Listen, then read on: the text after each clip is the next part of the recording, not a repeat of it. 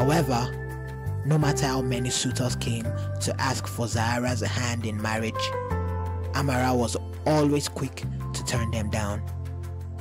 All Amara could see whenever someone took a liking to her daughter was a vulnerable chick yearning for protection. Amara was still haunted by the memories of her stolen youth and the harsh judgment she received from other people in the past, fueled by her protectiveness toward her child. For this reason, every suitor was dismissed with a pointed remark or veiled warning. Zahra was frustrated by the actions of her mother, but resolute in her search for a worthy suitor. During all of this, not once did Amara ask her daughter who or what she wanted.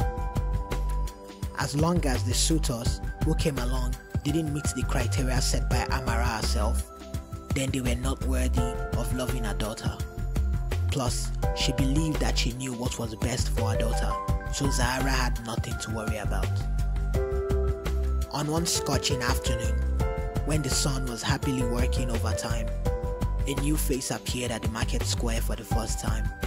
His name was Kofi, a young farmer with sun-kissed skin and a warm smile, who had just moved to Ayanna from a neighboring village. Kofi stood hesitantly before Amara's large stalls. His eyes, the color of freshly harvested yam, met Zahra's gaze. A silent exchange passed between them. A spark, unnoticed by Amara, ignited between them, and it was the start of a memorable journey together. Kofi flashed a gentle and endearing smile at Zahra, and Zahra smiled sheepishly in return, visibly playing with her locks as she did this. Kofi was immediately drawn to Zahra's laughter and gentle nature and quickly became a regular customer. He would linger around the stall, talking about his farm, his voice carrying a melody that resonated with Zahra. Amara soon began to notice Kofi as well, but she never thought for a second that he could be interested in her daughter. Amara liked him for his hardworking nature and polite attitude.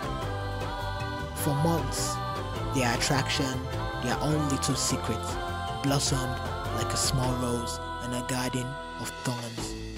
Stolen glances under Amara's watchful gaze and whispered conversations under the cloak of the night were how Zahra and Kofi communicated their affection for each other.